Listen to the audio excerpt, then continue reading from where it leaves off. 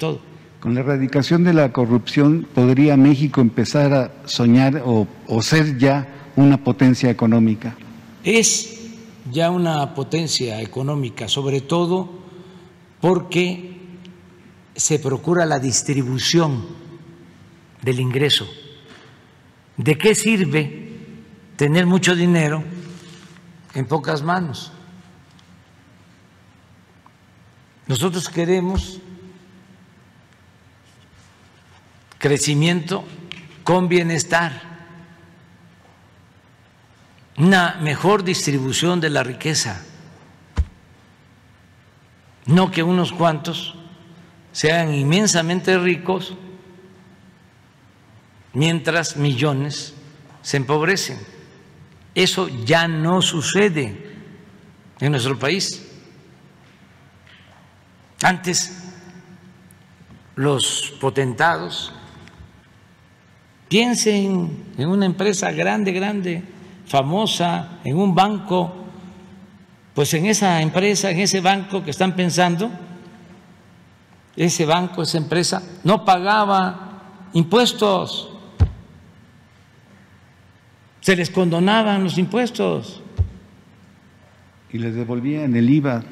Pagaban impuestos los campesinos, los obreros, los profesionales,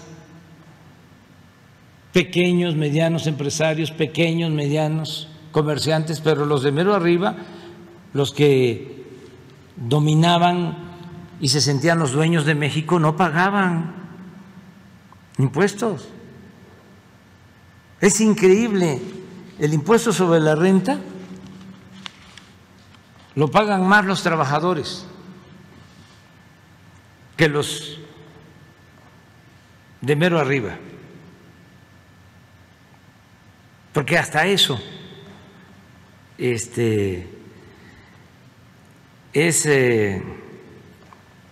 falso, que nos han hecho creer ese pensamiento conservador de que los que pagan impuestos, ¿sí?, son los de arriba y el pueblo no paga impuesto. Están en un error. Paga más impuestos la mayoría de los mexicanos que las minorías. Y lo puedo probar.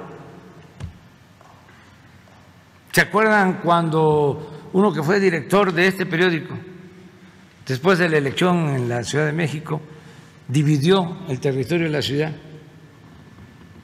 y puso dos leyendas? Aquí están los que pagamos impuestos, aquí están los que reciben subsidios, las demarcaciones o delegaciones pobres o de clase media eran los que no pagaban y nada más recibían subsidio. Y acá están los que pagamos impuestos. Pues claro, el que lee este periódico así piensa, aunque no sea cierto, porque no es cierto.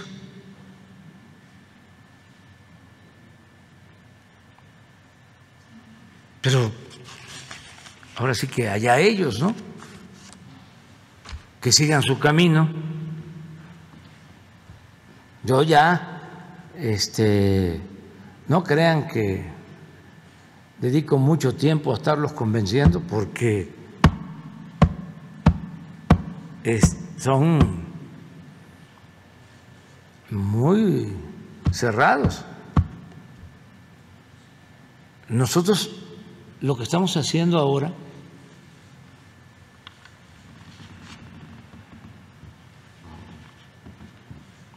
es buscando convencer, persuadir, educar a los de arriba, no educar al pueblo. El pueblo está despierto, muy consciente.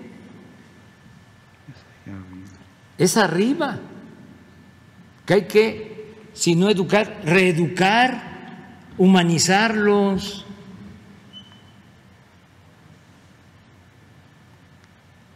Que no sean tan individualistas, tan egoístas, que no tengan como Dios al dinero, aunque vayan a la iglesia y se confiesen y comulguen, pero que saliendo de los templos violan los mandamientos. Pero ese es el proceso. Hay muchos que durante tanto tiempo de predominio de la corrupción pensaron de que era normal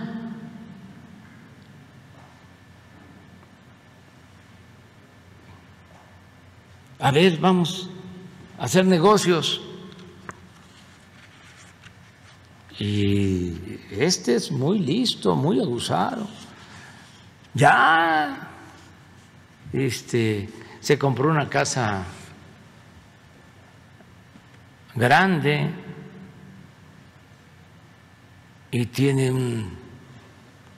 unos carros último modelo, ya hasta tiene departamento en Miami y en poco tiempo salió adelante.